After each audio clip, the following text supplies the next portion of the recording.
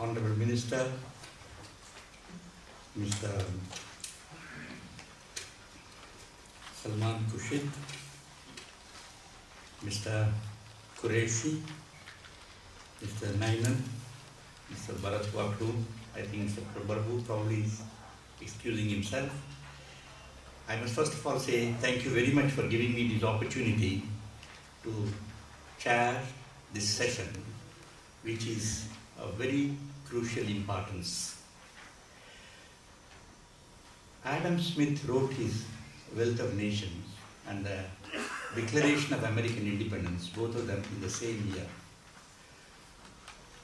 It was supposed to signify a new sense of economics and a new sense of politics. Politics and economics are expected to go together for the greater benefit of the mankind. It assumes, both of them, that the individual is a rational individual, and the markets, as well as those who exercise power, will be guided by rational thinking. Democracy is almost prevalent in more than 130 countries today, as also the increasing number of free market economies.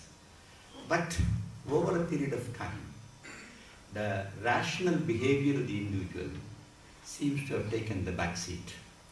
Neither economics is perfect, nor politics is perfect.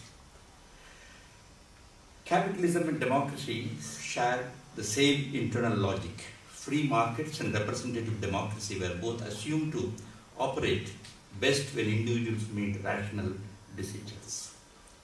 And both shared a common enemy, despotic rulers capable of using arbitrary power to confiscate property and restrict liberty. If political and economic freedoms have been siblings in the history of liberty, it is the incestuous relationship of wealth and power that poses the deadliest threat to democracy anywhere in the world. And this is a problem that is being faced in most of the countries, particularly those emerging democracies. Al Gore, in his famous book called The Assault on Reason, this is what he says, with the American experience, of course. That is what happened throughout human history. Over and over again, wealth and power have become concentrated in the hands of a few who consolidate and perpetuate their control at the expense of many. The default pattern has appeared in many variations and has been interrupted by rare and memorable exceptions, including ancient Athens and Roman Republic. The derivation of just power from the consent of the governed depends upon the integrity of the reasoning process through which that consent is given. If the reasoning process is corrupted by money and deception, then the consent of the governed is based on false premises.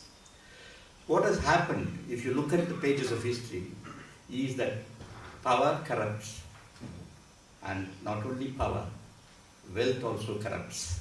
And when both of them join together, the fate of many democracies depends upon the good character of the leadership that we have. Now, today we have taken up a question.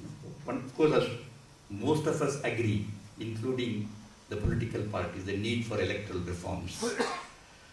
Unfortunately, it has been taking a lot of time.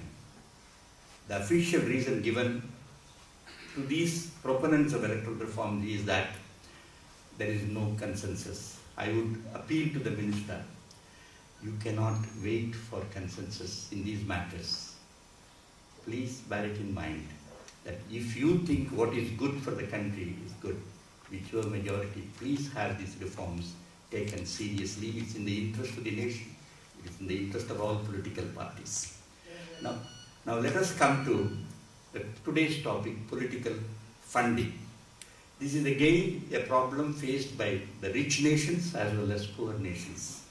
I've had occasions to see some of the African nations' elections and also the American elections. But I must tell that money is increasingly becoming a very powerful tool, with the result that the voters do not have free choice. They are led by the external forces, and they are not able to really elect meritorious people. I am sure all parties will agree with this, but I think, like in Alice in Wonderland, we do not know how to go and where to go.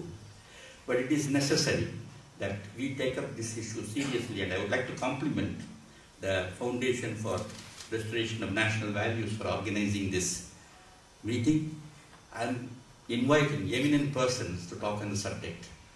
As far as my own suggestion is concerned, I'll come at the end when I do the summing up, but I strongly believe that there is a need for immediate action in ensuring that the funding of political parties is done in such a manner that it does not lead to autocracy or does not lead to corruption in the exercise of power. We have eminent persons to lead. First, of course, we have the Honorable Minister himself. He has a very rich political legacy. As you all know, his grandfather was the President of India, and his father was the Governor of Karnataka. And he himself has a very rich educational legacy, a product of DPS, St. Stephen's and Oxford, apart from being an eminent lawyer of Supreme Court now. The country is lucky to have such a person, fairly young person, to lead the Ministry of Law, to bring about the reforms very badly needed. And I'm sure that he will take up this task seriously. And I'm sure he will also consider immediate action to cleanse the money power from the Indian political scene. Then we have Mr. Qureshi, a good friend of mine and my successful and able successor. And I don't think I have to say much about it. All of you know about him. He has proved that the Election Commission continues to exercise its neutral power effectively in the conduct of elections. When I went to Pakistan in 2004 to attend a conference, I would like to say that many political leaders were so joyous to stress that the Indian election system has resulted in the smooth transition of power every time that the election is held. So while we have a very sound election management body, but that is not enough. As one of my friends mentioned, that in India democracy starts with the election and ends with the election. That is not the purpose, I suppose. Democracy has to be vibrant throughout, in between the elections as well. So it is necessary that political parties which are integral to a good and vibrant democracy the political parties conduct themselves in a manner that people are convinced that they are really going to work for the progress of the nation. So let me congratulate Mr. Qureshi for the recent conduct of the elections. And of course, he will be retiring like me very soon.